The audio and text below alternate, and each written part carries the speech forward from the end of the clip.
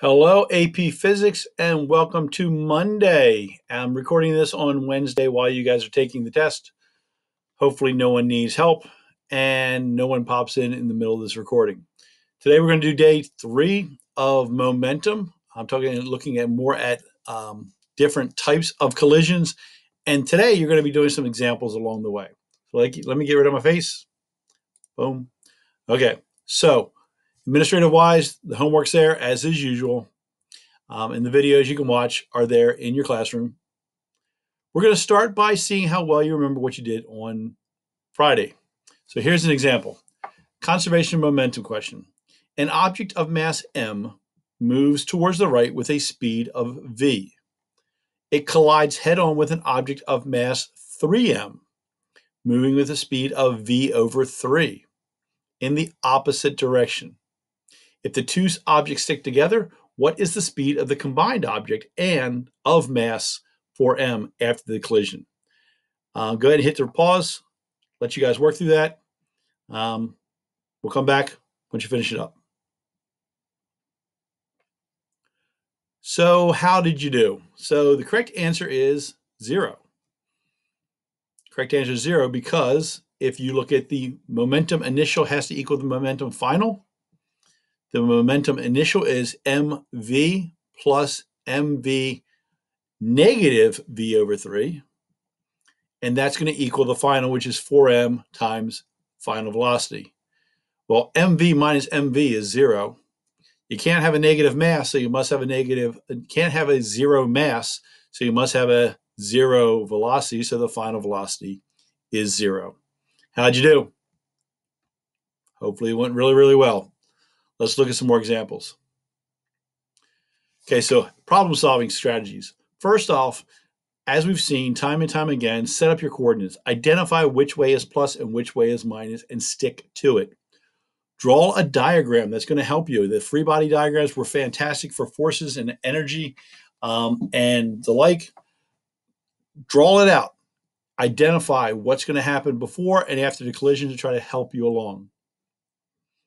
Then momentum will always be conserved. So that's really easy. MV initial, sum of all the momentums initial is going to be the sum of all the momentums final. That's easy. That's always write that down as a possible situation when dealing with collisions. The last thing is, what if it's not a elastic collision? Well, collisions that are elastic have conservation of energy. This is the modified conservation of energy. The object 1's sum of their velocities is equal to object 2's sum of the velocities, or I can use the 1/2 mv squared sum for elastic collisions. For inelastic collisions, you cannot use this equation. So let's try an example. This one's going to take a little bit longer. So we're going to look at two different collisions. You have a 5-kilogram ball moving in the direction towards the right with a velocity of plus 2.0 meters per second. On a frictionless table, it collides directly head-on with a stationary object of 7.5 kilograms. Find the initial velocities of the ball if the collision is elastic, and then secondly, find the final velocities of the balls if the collision is completely inelastic, which means they will be combined. Go ahead and pause the recording for a little bit, allow the students to complete the problem. This one might take a little bit, maybe about 10 minutes or so.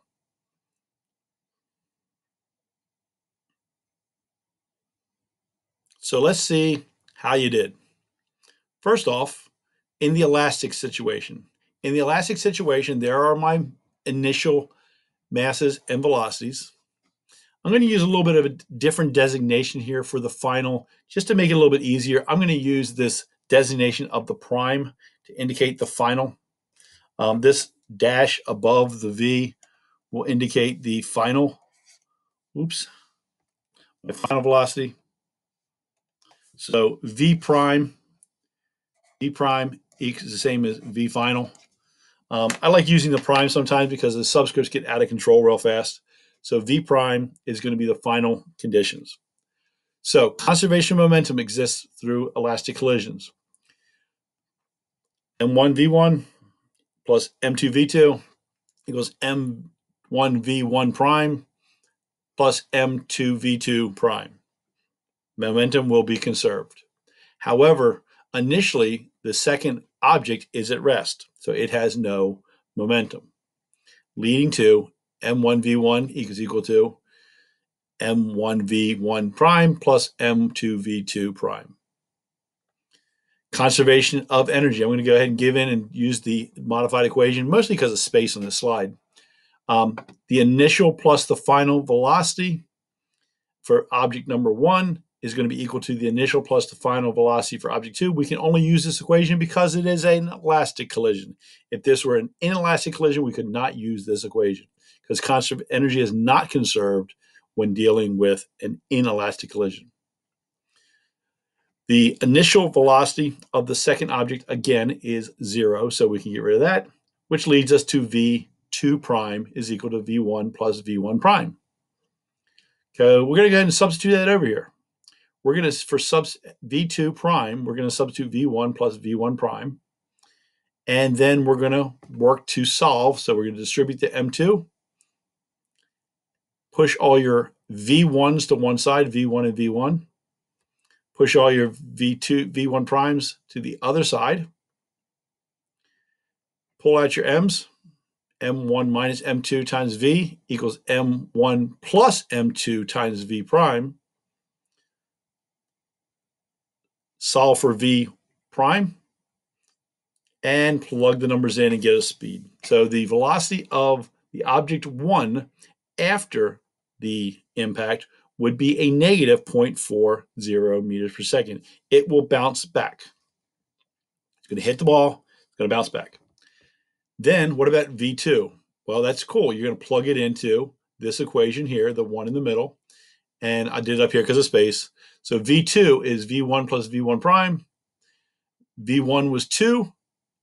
v1 prime was negative 0.4, so v2 is going to be 1.6 meters per second.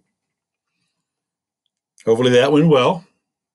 Let's talk about the possibility of an inelastic collision, a perfectly inelastic collision. So same starting conditions, 5 kilogram ball moving at 2 meters per second, 7.5 kilogram ball moving 0. And I want to know what's the speed in the end. We have conservation momentum, m1 v1 equals m2 v2 dot dot dot, and still v2 is 0, so that becomes a 0. Still get the same starting equation. However, we don't have a elastic collision, so we can't use the conservation of energy.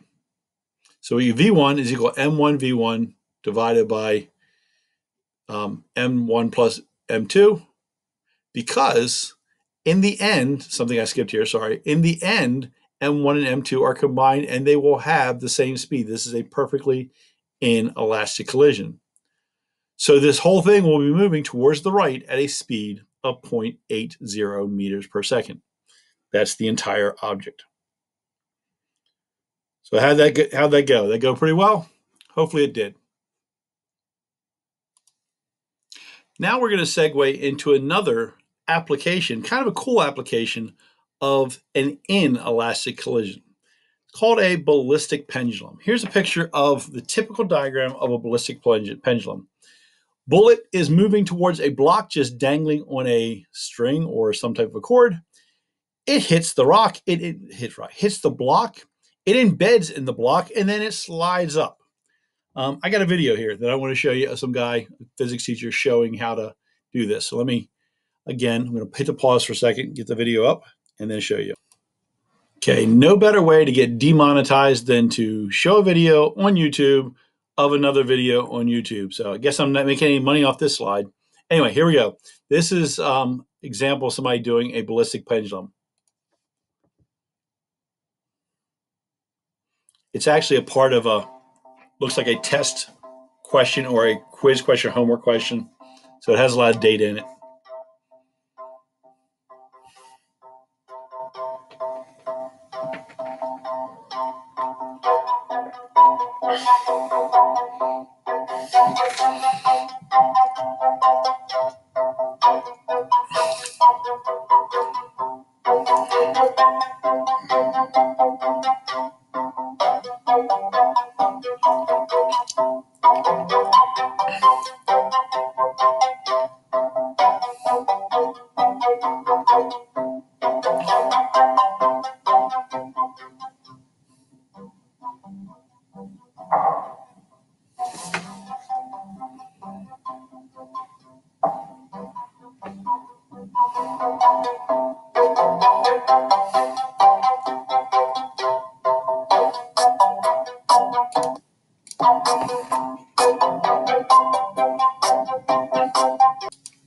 Okay, so very often you see this ballistic pendulum done with some interesting, very physics class objects. That was one of the few out there that I found that was short and sweet and showed a ballistic pendulum with somebody using an actual rifle. Anyway, ballistic pendulums are kind of cool because, hey, we're going to incorporate what we did last unit with what we're doing this unit, because whatever energy is going into the block down here, the energy combination of the bullet and the block, you're suddenly going to get a increase in potential energy of this block as it moves up. So we can figure out how fast the bullet was going right before it hit the block. So let's take a look. So here's a ballistic pendulum example. A ballistic pendulum can be used to measure the speed of a projectile such as a bullet, which we just saw. The ballistic pendulum shown consists of a 2.5 kilogram block of wood suspended by a wire of negligible mass, i.e., we're going to ignore the mass. A 0.0100 kilogram bullet is fired into the block, and the block will, with the bullet in it, will swing a maximum height of 0.65 meters. That's pretty high. Find the speed at which the bullet is fired, assuming the air resistance is negligible. If you watch that video, you saw that gun was right next to the block intentionally, so the air resistance would be negligible. So let's see where we're going. We actually have here a inelastic collision, a perfectly inelastic collision, because that bullet is hitting the block. So how do we solve this? Well, since it's an inelastic collision, we're going to do it very, very similarly to the one you did last. We have the mass M is 0.0100 kilograms. Big M is 2.5 kilograms. And H, it moves up a total of 0.65 meters. So first, looking at what happens after the collision, not the collision itself. The collision is not going to have a conservation of energy, but after the collision, the block itself with the bullet embedded in it will guide up and will have a conservation of energy. The kinetic energy, when the bullet embeds itself into the block, which means the block-bullet combination will have a speed, and that kinetic energy will be the same as the kinetic energy of that block-bullet combination when it gets to the top of the swing. So 1/2 mv squared is equal to mgh. The block-bullet combination has the same mass, so we can get rid of the masses. So v squared equals 2gh, or velocity is equal to the square root of 2gh. We know that the height was 0.65 meters. So we plug those numbers in and we find out that the block-bullet combination was moving at 3.57 meters per second after the collision. So let's find out how fast the bullet was moving.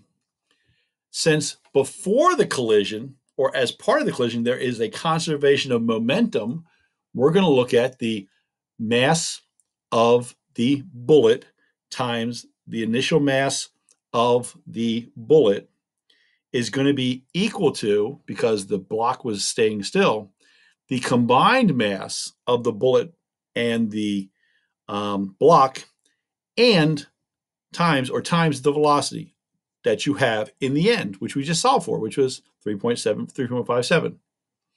So the initial velocity of the bullet is going to be big M plus little m, the mass of the block-bullet combination, divided by m, the mass of the bullet, times the velocity of the mass-bullet combination during the swing.